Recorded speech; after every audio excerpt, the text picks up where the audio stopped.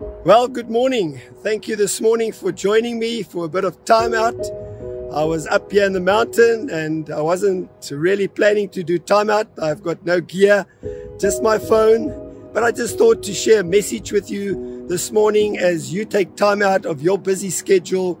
I want to say to you, God really loves you. He's really appreciates you and He's got a great plan for your life. And if you're watching me this morning from a YouTube channel, please press that subscribe button.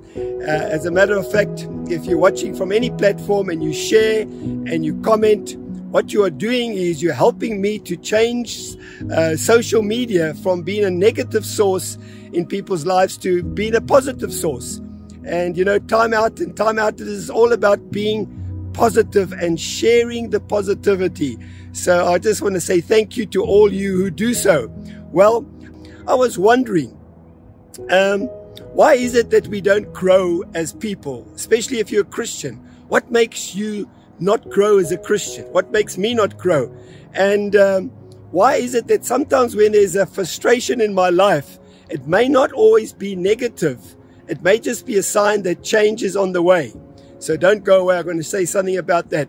Well, welcome to Timeout. My name is Windt. Yes, I'm holding my camera, so if it's a bit shaky, I haven't been drinking. I'm just holding it in one hand and sharing with you on this mountain top here with a cross behind, just behind me here.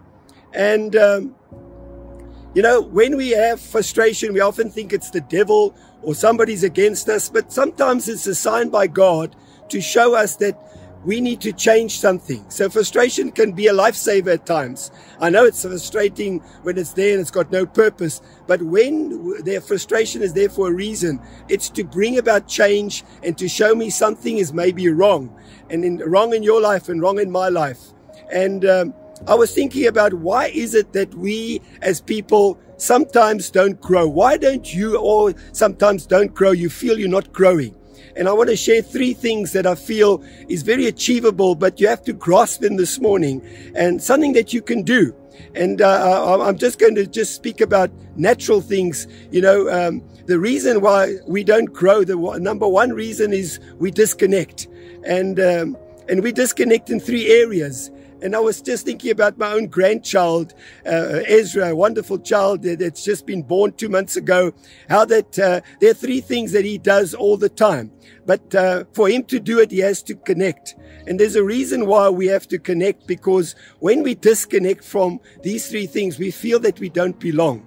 And perhaps this morning when you're listening to this, you say, Jack, I feel like I don't belong always. Maybe it's in my family, maybe it's in my friendship group, maybe it's in my church, and you may have disconnected. That's why you don't belong. And so just like a young child, when I believe it's God's plan in His purpose, I know it doesn't always work this way, for God, for children to go home, young children to go home with their parents, because that's the best place they belong. That's a sense of belonging, and they connect to their parents. There's a strong bond when they're young to connect with their parents, and I believe it's God's way of doing it so that we can really be the best people that we can be. And the first thing that I find that this grandson of mine does wonderfully in the natural is he loves to connect with his parents, especially his mother.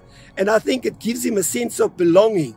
And I want to encourage you not to disconnect. And maybe you've disconnected from your family or from friends, but you know, there's a spiritual home called the church that God wants us to connect with. I believe it's there for every single person, because we all need each other. We can't be a law unto ourselves. God made it so that we need and we're interdependent on each other. So don't disconnect from the church, at least, because it's God's family. It's the body of Christ. And so that gives you a sense of belonging. The second thing that I find that my grandson does well is he eats a lot. It's almost like he's always eating. He's always hungry. And it reminds me of, you know, because that's why he's growing, and he really is growing because he's eating a lot. When we eat, it's like we consume the food we're eating is the word of God. The Bible says, I think it's in Psalm 43 verse 8, I'm not 100% sure, or I think it's Psalm 34 verse 8, sorry. It says that taste and see that the Lord is good.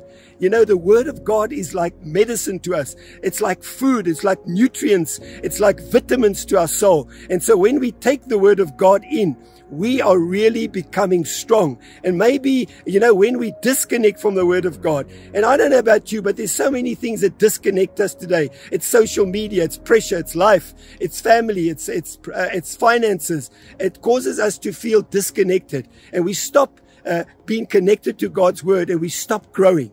And we become frustrated. And it's God's way of showing us, Jack, get back to the word. It's God's way of showing you, get back to the word and get connected to God's word again, because then you will grow. And the last thing that you can do and I can do to grow is, of course, to rest. One of the things that Ezra, my grandson, does a lot is sleep. Every time I see him, he's sleeping. But they say sleep is good for a child because they grow when they sleep. And did you know that, you know, if you've ever had a tracking device on your arm, a Garmin, and you looked at what it says, it measures, you know, all the exercises you'll do, you'll find that when you rest, you burn more calories than when you exercise. I know it doesn't sound right, but it's true.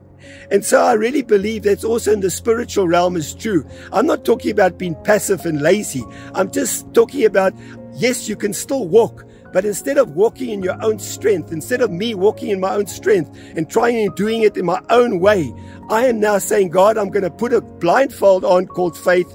I'm going to trust the Holy Spirit, and I'm going to be led by the Spirit of God. I'm going to be led by you, and I'm going to walk by faith. And that's going to take a lot of the stresses away of what I see and what I feel. And it gives me a chance to grow, because rest causes us to grow. And when we rest in God, it's refreshing. When we get to the other side, we say, wow, I've traveled all this way, but I've been blindfolded. I didn't even know. God took all that pressure because I was walking by faith. And so I want to encourage you, remember these three things. Don't disconnect, because it makes you belong. Don't disconnect from the family of God. Don't disconnect from the word of God, and don't disconnect from rest in God, because you and I need it. You've been watching Timeout. My name is Jack Windt. I want to tell you God really loves you, and I'm going to catch you next week.